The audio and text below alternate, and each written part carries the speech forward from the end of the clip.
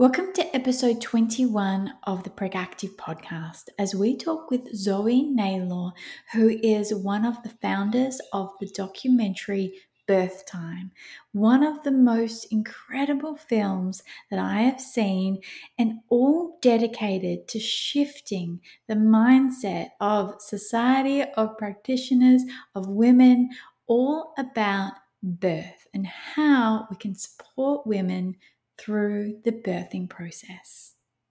Hi, I'm Karen, the founder of Proactive, and through this Proactive podcast, I'm going to help you to feel empowered, informed, and confident through your pregnancy and postpartum journey as we talk all things health, mind, and fitness.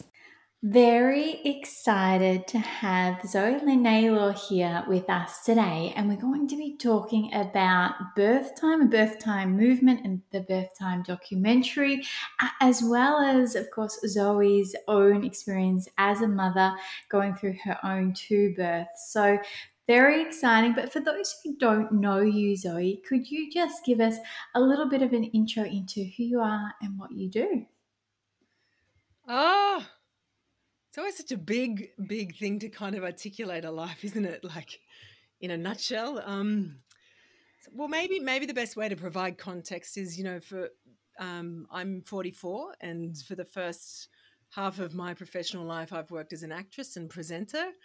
I did McLeod's Daughters and hosted lots of big shows like Gladiator, and had quite a prolific career in that way.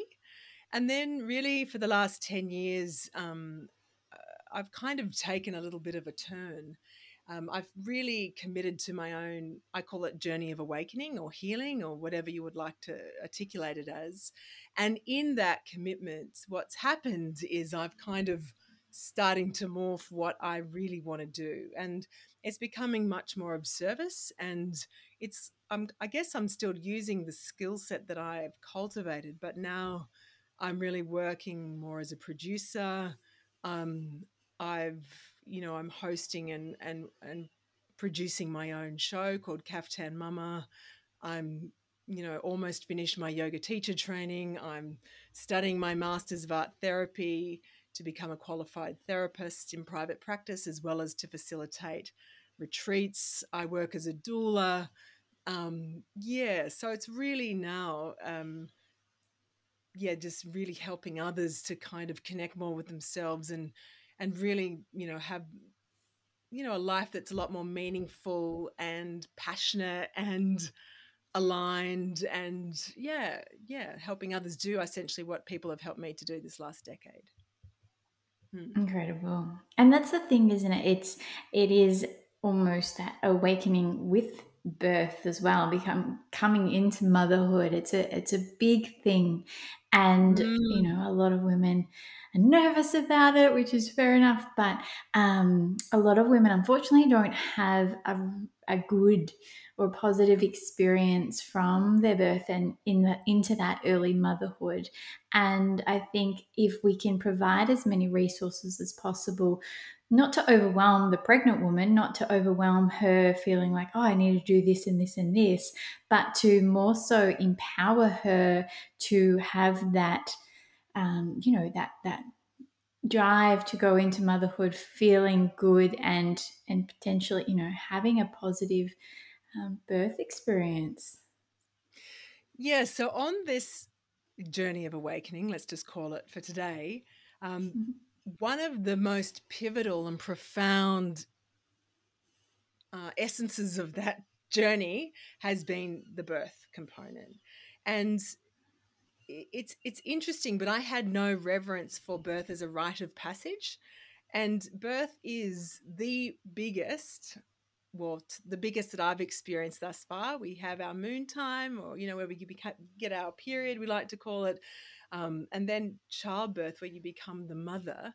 It has, learning about how to really deeply dive into that rite of passage has been the greatest growth event of the last 10 years. And essentially, the birth that I, had last time was like, well, both births really have taught me a lot, but really I do regular therapy, as does my partner, and we do together, but that was like 10 years of therapy in in that pregnancy, birth, and then postnatally. So when we underestimate the power of what birth can mean for a woman or a person, we're greatly denying a part of a human evolution. Mm. Yeah, definitely. And just to explain, I guess, for those who don't know, if we go into a little bit more detail in terms of your first, and then we can then talk about the change and the difference for the second time that you went through the birth experience. Yeah, so I'd say going into the first birth, I consider myself highly educated in the Western tradition of university degrees and tertiary high school and whatnot. I was highly resourced in that I was financially quite independent, so I had choice. But I was totally ignorant. And I was ignorant in the way that really my social fabric at the time dictated. And I blindly trusted that the people around me, including my mother and my mother's lineage, were really the people who knew best. So you go fall pregnant, pee on the stick, went to the GP, got the referral, ended up, with an obstetrician in private hospital, thinking that that was the gold standard. At the same time that I was really looking, curious and having angels turn up or earth workers turn up and were guiding me in other areas of my well-being journey, so too did a very conscious mother who ended up becoming such a role model for me. And she suggested, as I was, embarking on those care providers, have you considered home birth or a continuity of midwifery care model? And I was like, what? Like, what's that? I hadn't even entered my sphere. Um, and, really for the first birth, because I was so impregnated really with the culture of fear, I really didn't naturally take on taking charge of that birth. So I really, and this is what played out in the birth. I really felt like I was just holding onto a train and I was going on for a ride. At no point did I really make decisive and informed decisions that really allowed me to claim that rite of passage. So essentially, when I went into that birth, I was actually overwhelmed, alone. I didn't set myself up to win. I had a normal physiological birth, but the trauma that I experienced as a result of the emotional experience was just huge. That turned into, elements of postnatal depression. And essentially, yeah, it was like you emerge with this baby going, what was that? That was just bigger than I had ever anticipated. You're kind of chasing your tail, trying to catch up to yourself just to be able to then show up for motherhood. And then you had sleepless nights. And, we just get it so wrong when we don't get the first birth so right. So that really, yeah. And to be honest, at the time, I probably didn't realize the struggles that I was having. It was only in relation to the second birth and then second time mothering that I really got some reflection or some way to kind of line the two experiences up. So second time around, I basically was like, okay, I know what this is now. And, I was continually, on my, well-being path. So again, I was deepening a lot of my education and the people that I was gathering my wisdom from.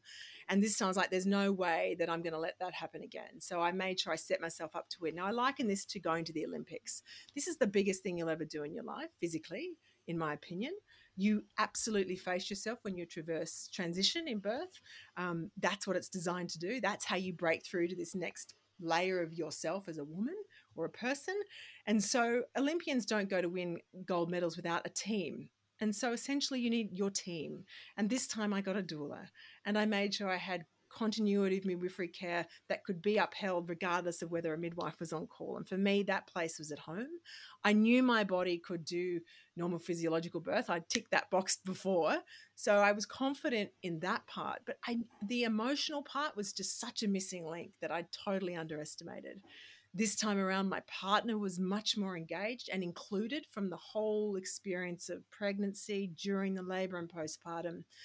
And essentially that birth, and Beau's birth, the second birth, was a lot more difficult than Sophia's. He was posterior and 10 pounds, that was a commitment unto itself. But what happened after that birth, and this is when I get emotional, is my capacity to delight. And this is not to say that motherhood's always awesome, because it's very difficult sometimes and it's exhausting. And sometimes we just go, oh my God. But on a whole, my capacity to delight and to show up for the career of motherhood and to surrender to motherhood and to connect and that attachment model with my son was just so far, ahead of what it was for Sophia. And I know there's the argument of first time, second time round, but this was different. This was like a fundamental innate knowing in myself. And what happened when we started to make the documentary is that in the research that we were doing, I was hearing the experts or the PhD scholars and the academics say that your experience of birth can profoundly imprint your experience of motherhood. And that was just, yeah. So Sophia did not get the best of me. And I am always trying to heal that part of my lack of duty of care in going into that first experience of birth ignorant and naive. So it's so important that as women and people that we really do our due diligence to make sure we're showing up for birth in the most empowered and informed way we possibly can, not just pretending and trusting it's all just going to be okay and handing it over essentially to other people who tell you whether this is right or wrong or what's right for you or not right for you, and infecting you with their own stuff. Yeah, so important. And it's beautiful. I love all of this. But it's so often that women get overwhelmed with all the information, and so often it can be a lot of the negative in there amongst the positive. And I know that a lot of women stop reading, stop researching, stop asking questions because they don't want the negative to come back at them. And that's the big thing, isn't it? Yes, it's not all rainbows and unicorns, definitely, but certainly the positive stories and the heartfelt emotional side of it is so big to learn and acknowledge, but without necessarily adding to any fear or any tension. And I think that's huge. I remember watching Birth Time, the documentary, and bawling my eyes out, obviously, because it just touched me so much, but not in a negative way in any sort, but actually just in a way of feeling for the women who haven't yet had that opening and been able to get to those resources. But the stories, I left feeling so empowered and so motivated to keep spreading the word of this, because I think there is, it's that fine line, isn't it? It's about giving women enough resources but not overloading them with the negative side of things as well. Oh, this is such a big point. It's so interesting, but we've had so many women say, oh, I'm 30 weeks pregnant. I don't want to watch your film because I'm afraid it's going to trigger me, right? But it's Mm, actually the opposite.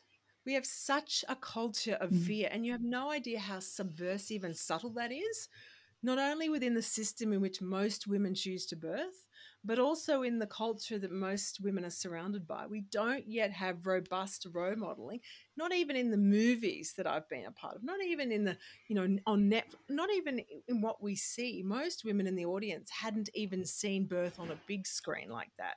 Most women are mm, not comfortable with normal physiological birth. We're so comfortable with violence and rape and things on screens, but we're not comfortable with the most natural, powerful thing a woman and a person can do. So it's a kind of multi-layered this, but all I want women to know is that the only thing to fear is fear itself. So the more afraid you are of not walking through and taking charge of that, it's only overwhelming when you're actually seeking out the wrong guidance from the wrong places, and that requires you to come home to yourself, which is why I'm so dedicated to helping people heal, because when you come back in touch with yourself, you can be discerning about which resources you're going to look at, because Dr. Google is like a killer.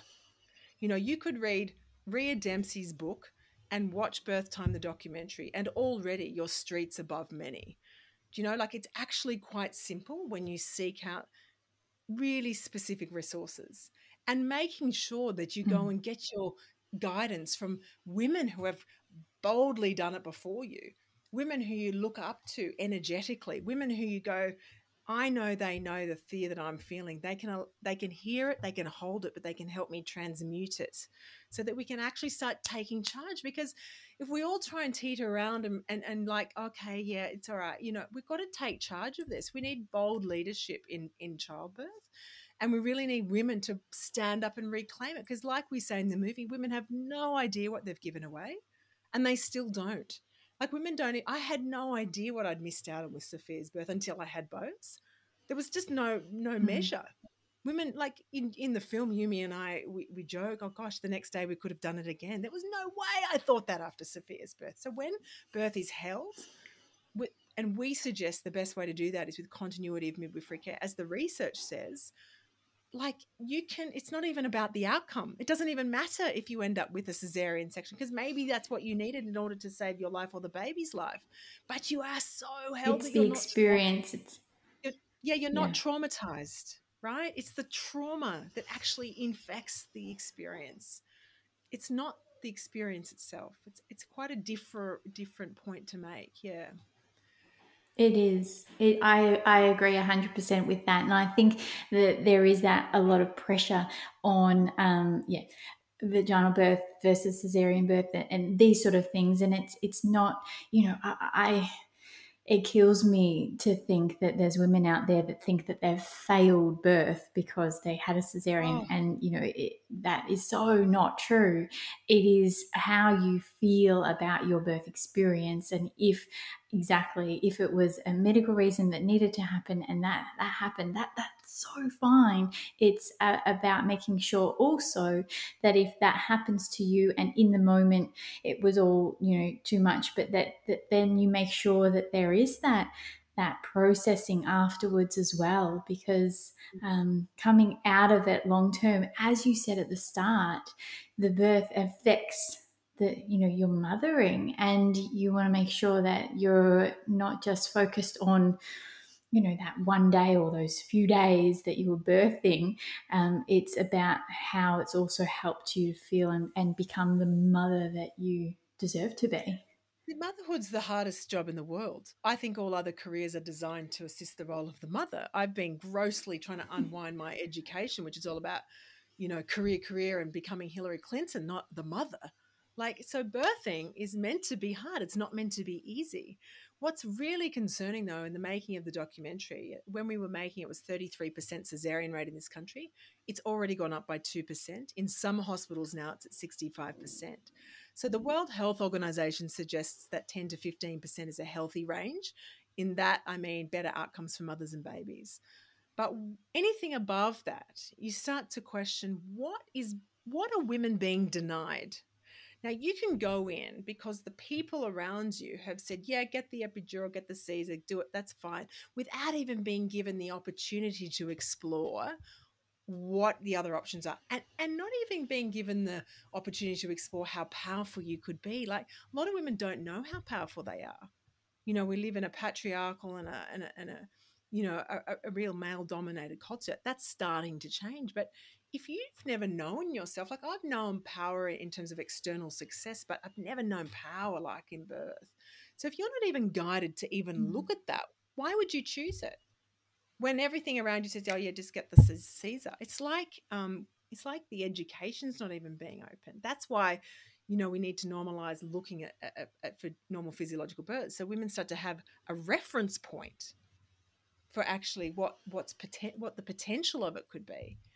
you know and it's normal, Yeah, I think, for men to go, oh, the pain. But why do we then just go, okay, yeah, sure, have pain relief, when we go, well, how do we lean into that and help you grow through that? We do it with our kids whenever they're struggling. We go, well, how do we help them break through to that next layer so that they can build self-worth? It's the same with birth, but we don't. We just quickly check out. Okay, quick. Oh yeah, it's all right. Make it okay. Yeah, it's mm. big. It is big.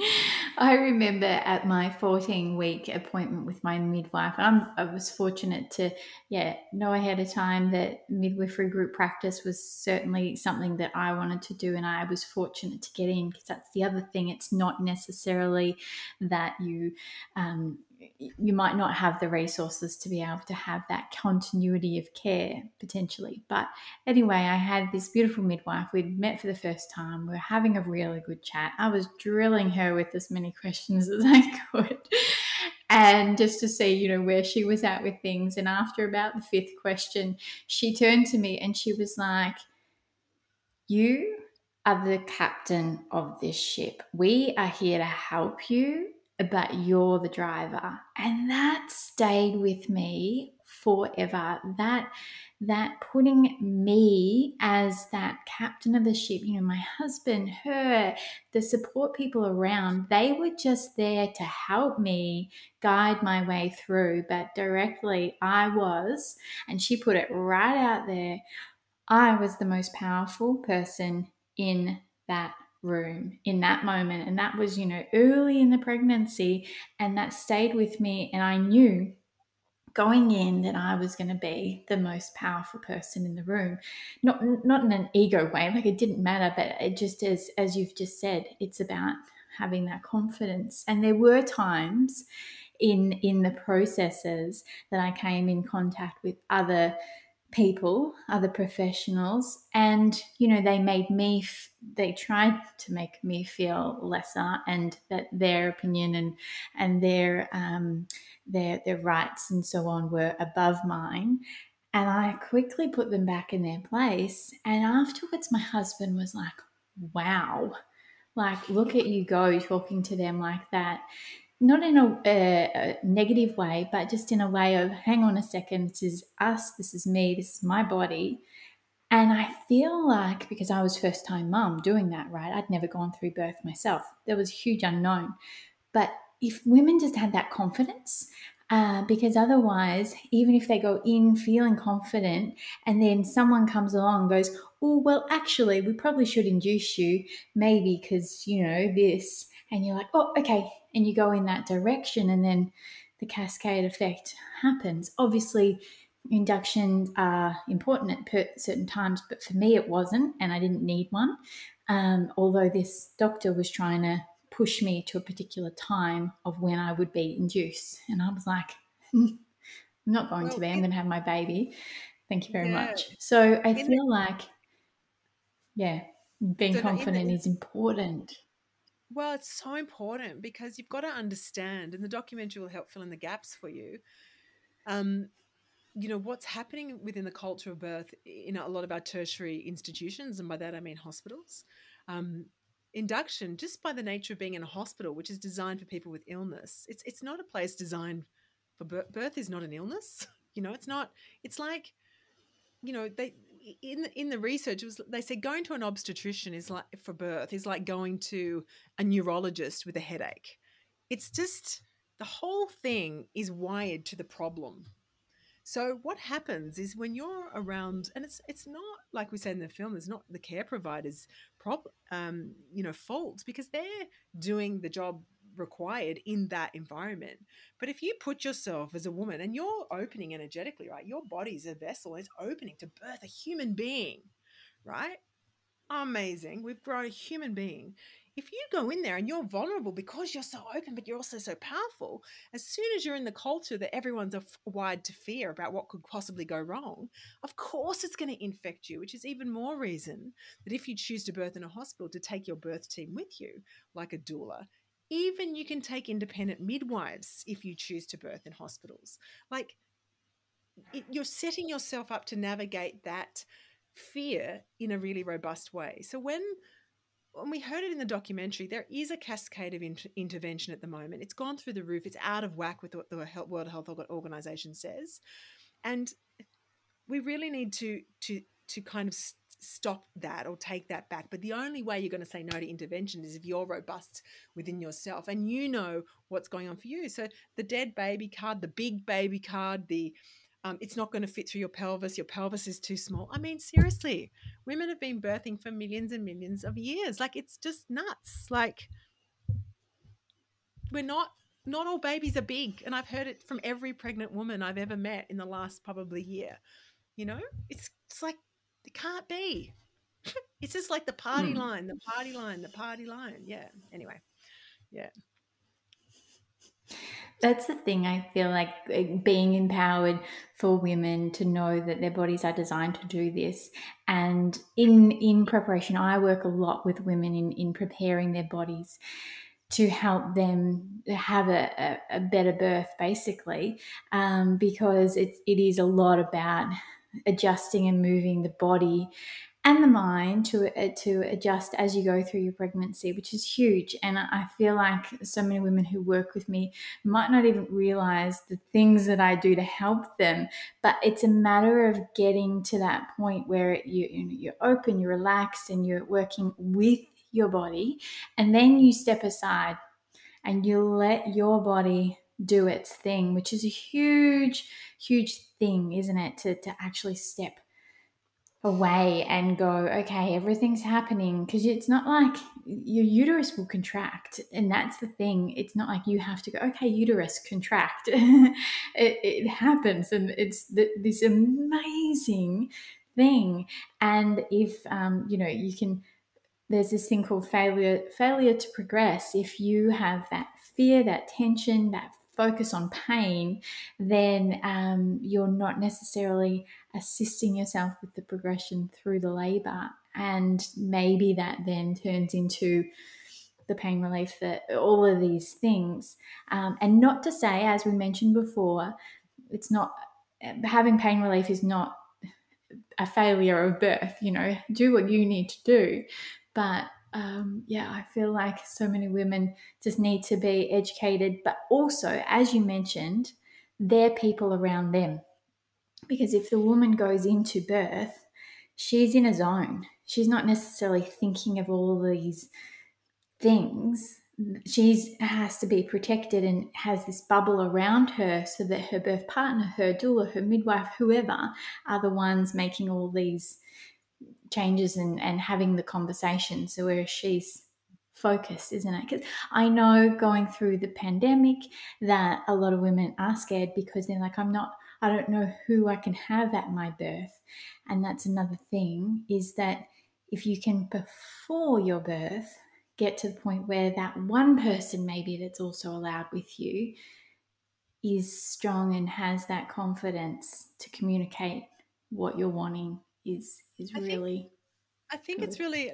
I'll just tell you this. In Sophia's birth, I actually checked out. I got to a point where I was like, "Get me to the hospital. I'm having the epidural. I'm done. I can't do it." Right? I absolutely went there, and I absolutely know that place. And if I was in the hospital early, they probably would have given it to me. It was only because I was laboring at home that by the time I got there, I was ready to push her out. And I actually, in hindsight, I was in transition. Now, if I had had a Mm. team with who actually helped me, we're not designed to do it alone. You're not a failure if you've actually gone, it's too much, I can't do it. The women who have had inductions, oh my goodness, like, that's not designed for you to pull that off, at all. It's like too much. And it's like, I think labor is massive, and it's got to be held with that team, so that when it is getting too much, and there will be parts in the labor when it feels that way, and there'll be parts when you're in it, and there'll be parts when you're like, I'm good with my breathing, and I'm like, I can't do it. And then you need to look someone in the eye who knows you and you trust implicitly, who can look you back and say, you got this. I see you and I believe in you. When you're going, I can't give me the thing. Yes, you can. That is the missing link. That is why women, I don't believe, people do it. It's not meant to be done alone. And that's why right Mm. now in this pandemic, get out of the hospital if you can. Find great continuity of midwifery care. Start at home. There is no better place to labor. In fact, the research is saying you can soften and be comfortable, because as soon as we start getting into institutions where there's four white walls and stark lights out, it's like an anomaly for the natural way. Of course, we're going to go, oh, we put on a bed in the middle. We're like, oh, like, it's like killer. for the flow of birth. Like killer. So much of the research, birth slows down when women get to the hospital. Birth stops, like, and then they go, you're on the clock now. Better induce you. Oh, sorry, Caesar. Sorry.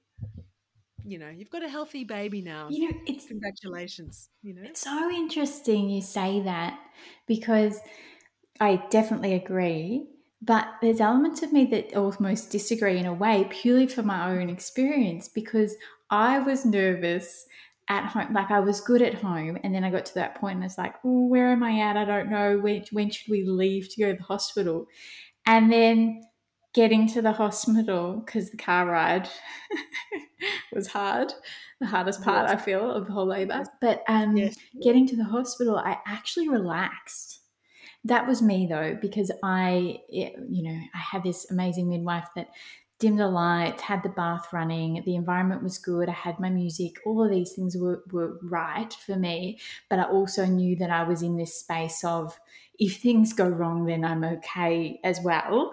And I feel like that was huge for me, just to drop. And then I think we got there at 9:30, had baby at like 2.5 hours later. So it was a good small amount of time. But yes, I agree. If your time does start, then doesn't it? And then there's that chance of, okay, well, Imagine, time's up, and then imagine, there's that imagine stress. if, yeah, imagine if your midwife was at home with you that whole time. That woman that you felt so safe with, when you got into her hands, you went, "Oh, yeah, I'm good, I'm good." True. And it's interesting. Your first thought was, "Okay, now if something goes wrong, I'm good." It's just interesting that's the thing. That's the thought that we attach in the moment. No, it's just, and that's just what I'm saying about the culture of birth, because 7% cesarean rate, a transfer rate of 7% is what my midwife has as an independent midwife. That's pretty amazing. Mm. When you look at some of the hospital rates being 66%. So what is it that's going wrong? And I just think it really needs a lot of conversation and introspection and a real curiosity. But I feel like women just need to be exposed to some bigger ideologies and themes around birth. And I hope that we've achieved that in the film. And like you said, it really leaves you feeling uplifted and empowered and like, oh yeah, I'm a woman or a person who can give birth to a human. Excuse me, I won't speak. Yeah. Like that bit is the bit that we need to kind of reframe. So we're not tentatively walking towards this birth thing, but we're going, yeah, you know and then the Def- fear is the adjunct. It's the last thought, not the first thought. Not the first thought. yes. Yeah, amazing. I feel like there's so much more we could talk about, because, we're both so passionate about this. But hopefully that's given some women a little bit more of self-confidence, and that ability to know that, there are the resources, which we both provide, which we'll certainly put in the show notes, about where you can access the information that helps you towards that empowering birth, rather than the overload of information that you feel like you have to sort through. So definitely, Birth Time documentary is one to watch, and very exciting that it's going to be available for women to be able to watch in their own homes. Yeah, so you just head to birthtime.world and you just follow all the, it's very self-explanatory. We also have a beautiful online hub now, which is a go-to place with all the full-length interviews and books and Q&As. And it's like, a place that we can gather to for you to feel safe as you embark on your birthing journey, however long that may be. Yeah, we really, thank you so much. The work you're doing, Karen's exceptional. I implore women to work with you. The body is everything. We hold all the trauma in our bodies. If we can really work with our bodies to open, you're setting yourself up. And just remember, you are amazing. You've grown a human. This is, lifetimes and lifetimes of women before you have given birth out of their vaginas. You can do it. The body is designed to do it. The women do it, not the men. Yeah, it's time. You got this. You got this. Yeah. Thank you so much for your time today, Zoe. Beautiful. Lovely chatting Thank with you. you. You too. Thank you. What an incredible chat with Zoe. Just so important to know all about birth, going into birth with confidence and feeling empowered, but also feeling supported. This is bigger than just one person's experience. This is a movement. The Birth Time documentary, I highly recommend that you view. I'm very excited that it is available for you to screen and watch in the privacy of your own home. I'll put all the details over in the show notes for you.